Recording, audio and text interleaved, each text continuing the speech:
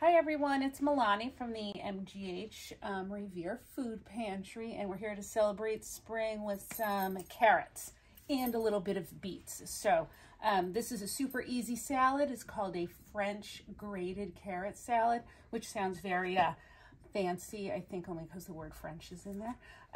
Super easy salad, really versatile and really easy and really inexpensive. So it hits a lot of notes, and it's also super nutritious. So literally you're going to take about 3 cups of carrots, give or take, about a ½ cup of beets. If you don't have a beet, just add more carrots, a couple tablespoons of parsley, tablespoon or 2 of red onion or chive, or some green onions would all be great. Add as little or as much as you want. And then we added some chickpeas here for some plant-based protein. These are optional as well. So I have these all grated on our box grater, or use any grater you have. And literally we're going to take them all and just dump it into a nice big bowl.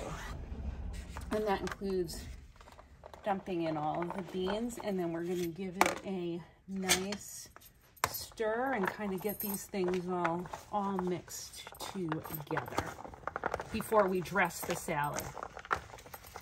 And next what we're going to do is we're going to toss this salad with a really easy dressing of olive oil, lemon, honey, cumin, and a little salt and pepper. And there's a little bit of Dijon mustard in there for some tang. So I just put it all together in any empty jar and then just give it a good shake until it looks dissolved.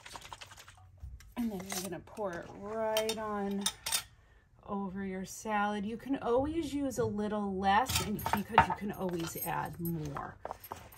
I think after you're done mixing this salad and you have it all pretty well done, you can give it a taste and see if it needs a little more salt or pepper.